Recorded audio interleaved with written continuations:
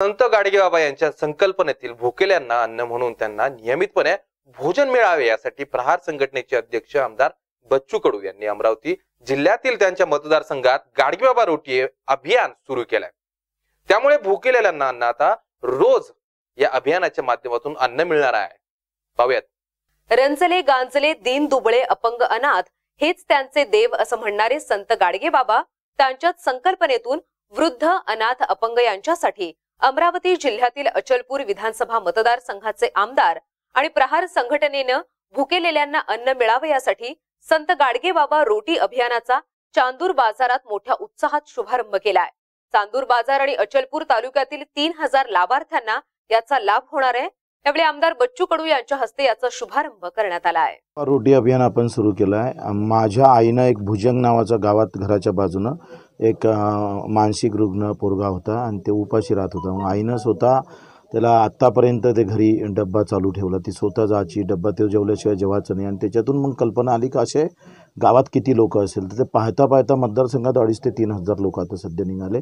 आम्ही सध्या सुरुवात त्याची 100 ते 200 लोकांची सुरू करतोय। जशी वर्गणी होते तसं तसं अभियान आम्ही एका गावात समोर सरकवतोय। सामान्यातल्या सामान्य लोकांचे पैसे याच्यात आहे आणि हा डब्बा ज्या लोकांना आता आजी आहे, हिला कंट्रोल भेटते आणि 600 रुपये महिना भेटते, पण ही स्वयंपाक करू शकत नाही, बाजारात ते भाजीपाला आणायला जाऊ शकत नाही आणि ह्या मोठ्या अडचणी तिच्यासमोर असतो। आणि एक मुलगा मरण पावला, मुलगीसुद्धा मरण पावली आणि पतीसुद्धा मरण पावले आणि अशा ह्याच्यात ती या सगळ्या अशा पडक्या घरात ती राहते आणि किमान तिचं जेवणाचं तरी व्यवस्था व्हावी असं त्याच्या मागचा आमचा उद्देश आहे।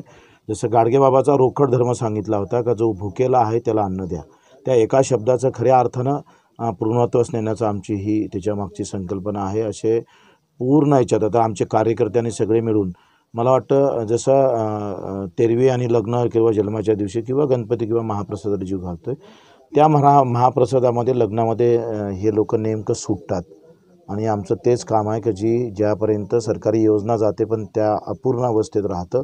आता घासलेटचं तेल बंद केलं पण चिडीशिवाय हिचं जमत नाही, सरकारनं घासलेट देणं बंद केलेलं आहे आणि चिडीचं तेल शिवाय हिचा घरात प्रकाश पडत नाही। असे जे दुर्लक्षित आहे, जिथं सरकार पोचू शकत नाही, तिथं आमचा एक कार्यकर्ता सेवाभावनेतून पोचला पाहिजे, हा त्याचा मागचा उद्देश आहे। आम्ही पूर्ण मतदारसंघामध्ये आता 3,500 लोकांना येत्या 6 महिन्यामध्ये ही व्यवस्था सगळीकडे करणार आहोत। त्याची एक सुरुवात आज आम्ही केलेली आहे।